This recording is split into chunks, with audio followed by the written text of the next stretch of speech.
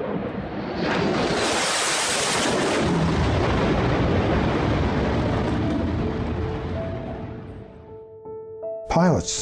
have this history from World War I on of, the Knights of the Air, and they'd paint their airplanes, and they'd have fancy helmets. But by the time the Vietnam War started, the Navy had said, no personalizing the airplanes.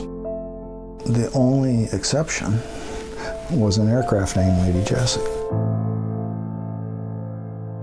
The way that it came about that there was an aircraft that had nose art on it was because of two very special people, and that was Lieutenant Commander Dick Perry and Jessie Beck.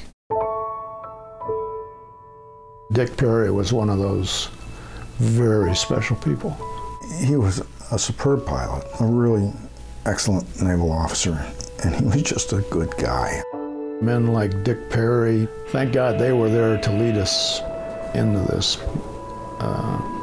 Because it was pretty bad.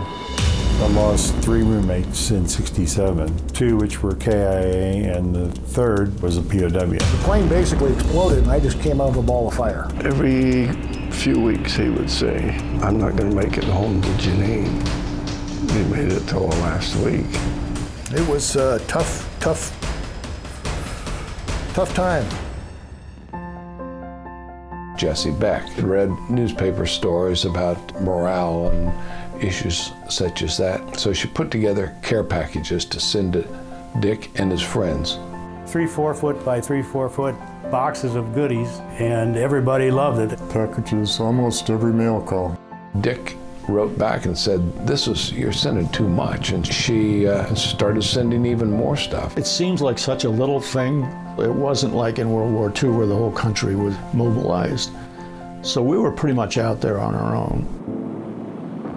The Rolling Thunder operation just started cranking up, and we were flying 3 Alpha strikes a day. I saw his airplane in almost a 90-degree bank, and then there was one big whoomph. I was shot down the 5th day of the cruise, and I was the 7th pilot to be shot down. The helicopter pilot called and said, "Pilot, dead in the water, massive chest wound." It was a complete surprise, because I was just sure he was alive, You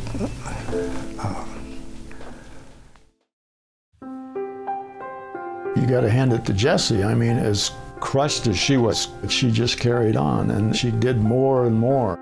She expanded from our 2 squadrons to Army units, Air Force units. She collectively got lots and lots of people involved in this. She was an amazing woman.